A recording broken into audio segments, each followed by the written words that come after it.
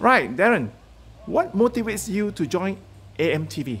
So when I first met Frank and Lynn, they actually mentioned about AMTV, and I was like, whoa! I didn't know there was actually a community show that features the Malaysian community here. So, and I think it's quite useful in that sense that for me coming as an international student to study here in Melbourne, it's amazing through like AMTV. I get to be able to connect with people here who are either business owners, Malaysian diasporas, like migrants who have been here for a long time, the consulate general, the graduates, and I think AMTV creates this community that students can, as a student or even as a Malaysian, you get to see what other Malaysians are doing out here in Melbourne.